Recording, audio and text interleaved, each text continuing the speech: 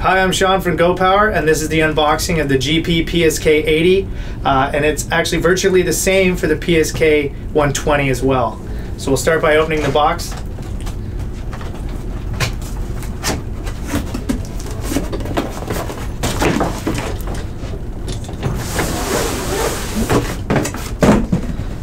So it comes in this nice little carrying case here, little suitcase. Unzip that.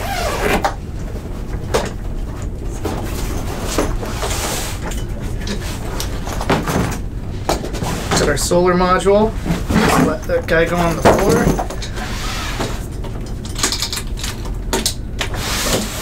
And we'll open up the folding panel. So inside we got lots of different connectivity inside this. First of all, we have a 15-foot extension. So this basically, it's an Anderson connection. It would go onto the panel here. You connect that on just like that. And then we got 15 feet. We can move the panel away from whatever battery we're connected to. And we have a number of connections in here.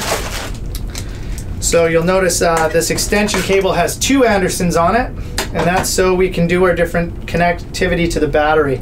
So here we have your regular alligator clamp style that we can go onto any terminals of on a positive and negative terminal on a battery. We have this Xlr connection here. This connects to some of the pre-wires you see out there on RVs, like the Furion connection. This will allow you to plug a GoPower kit right into our Furion pre-wired RV. Then this one here is the connection that you'd use to connect to both the GoPower pre-wire on any RV made at the OEM, or even the ZAMP connection. Even though the ZAMP connection says warning, only use ZAMP, the GoPower kit can plug directly into the ZAMP connection without issue and work just fine. And then finally, we have a Hardwire style connection. So what you do with the ring terminals, you'd have these if you have your battery set up on your RV or in your boat or anything where you don't want to be taking the battery out or taking the cover off.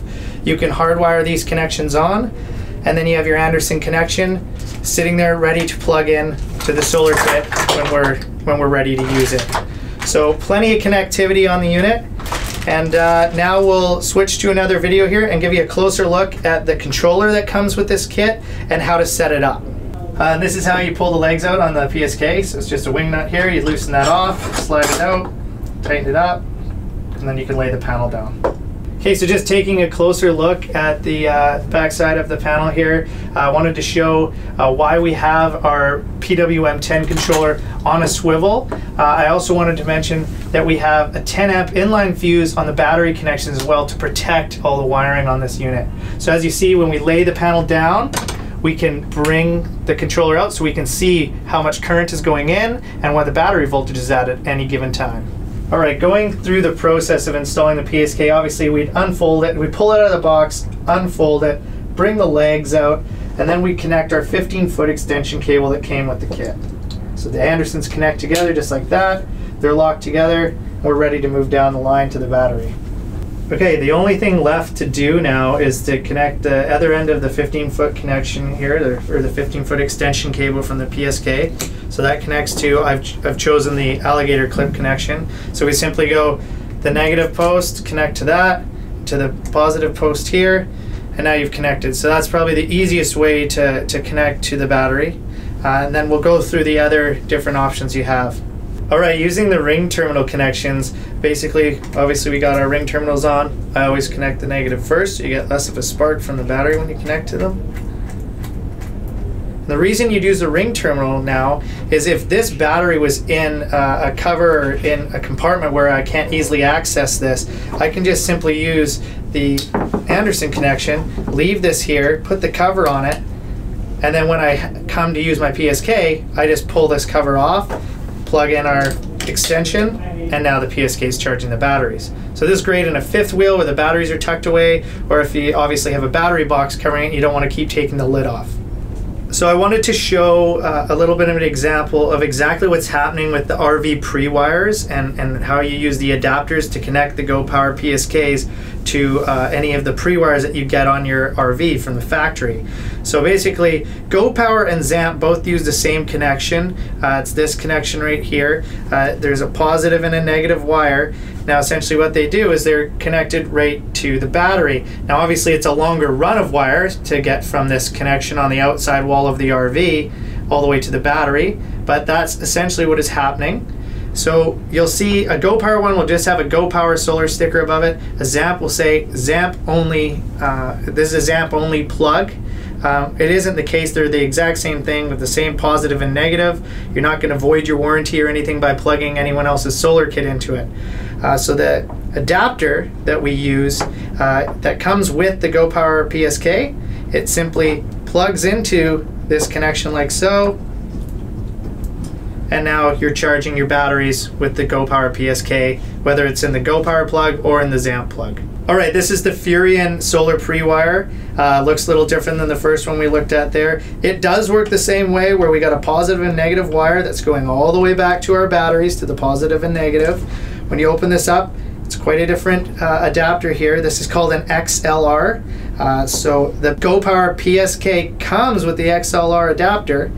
So you can simply plug it into the Furion connection, and now we're charging our batteries through the Furion connection. Okay, so we're gonna connect the panel to the battery now.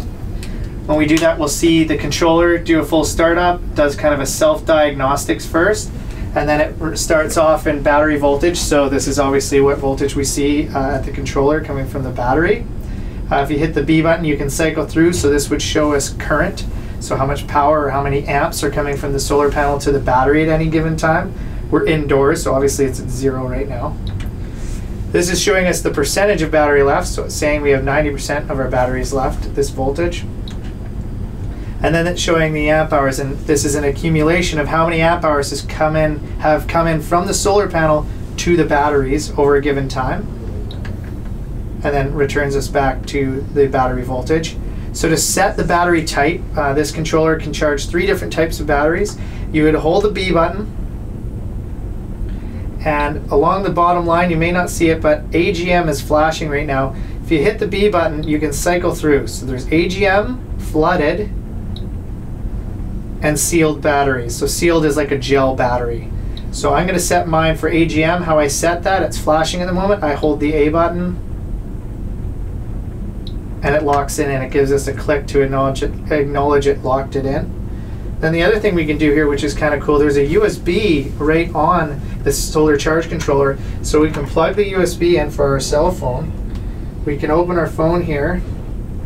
So I have it set to the battery app right now. It's at 83%. When you plug it in, it buzzes for us and it tells me it's charging now. And this USB can put out 500 milliamps, so it can charge the larger smart devices as well, like an iPad. So once again, this is Sean from GoPower, and thanks again for watching our video.